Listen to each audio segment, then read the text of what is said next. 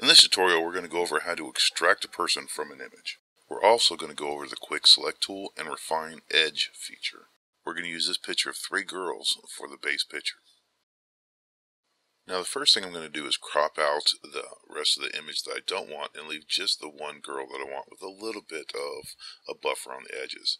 Then after I do that, what I'm going to do is recrop it and make it larger to incorporate what I'm going to have in the background afterwards. I don't just want this slender picture of a girl. I want a fuller picture that I can use with my background and everything else I'm going to put in it. So after I recrop it to be larger, I'm going to go ahead and erase or delete the white part, and I'm going to put a background image in so I can see what it's going to look like with the background image.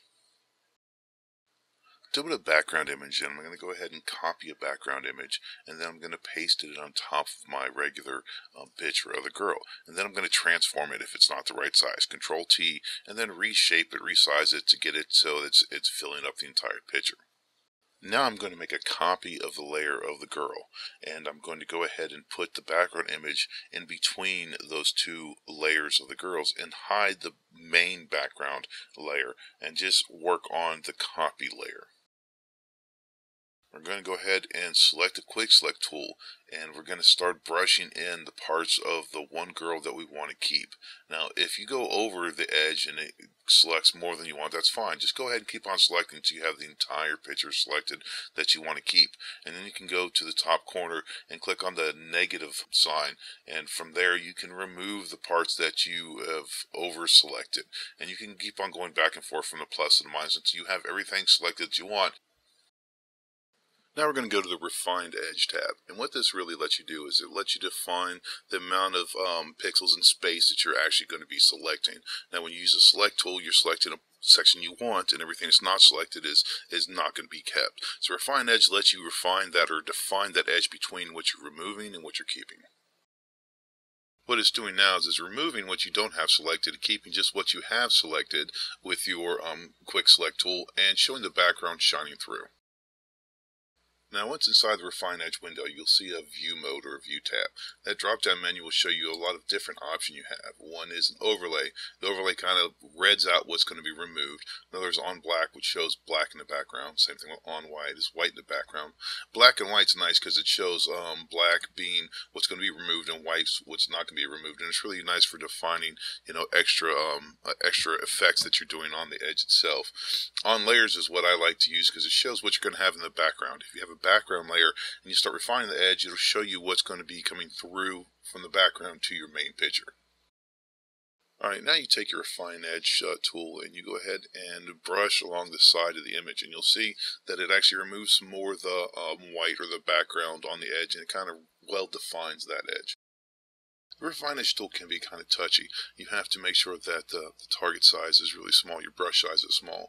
And there's sometimes that you'll have a jagged edge after you try to refine the edge. At that point you have to go and adjust the edge settings to fine tune it to work the way that you really want it to work.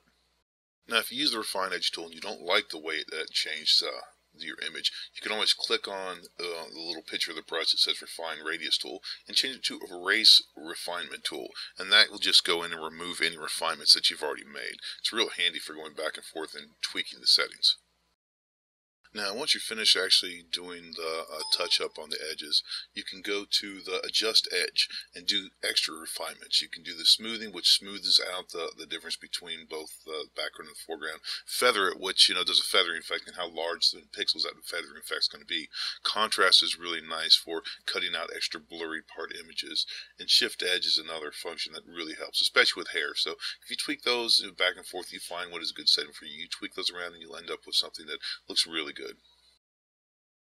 Now the last option here is Contaminate Colors, and that's if, let's say, your foreground object is standing behind water and some of the blue in the water shines up in and starts showing in the hair, showing in the edge of the picture as a refraction. At that point, if you use Contaminate Colors, it'll actually remove any of the colors that aren't part of the foreground picture.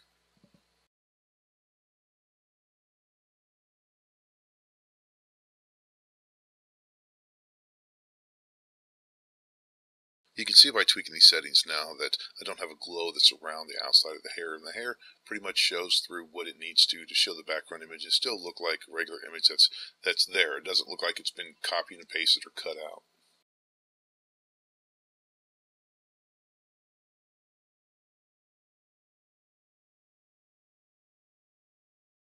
Now it's just a matter of making sure that the background is selected, not the foreground, the background, and go ahead and hit delete. By using our quick select and refine edge tools, we've been able to remove a person from a picture and still have it look pretty natural.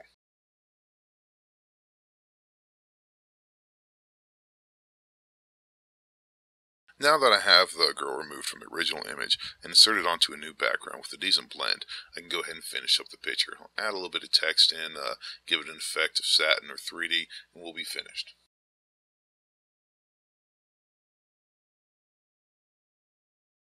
And thanks for watching another video by Mad Hatter X.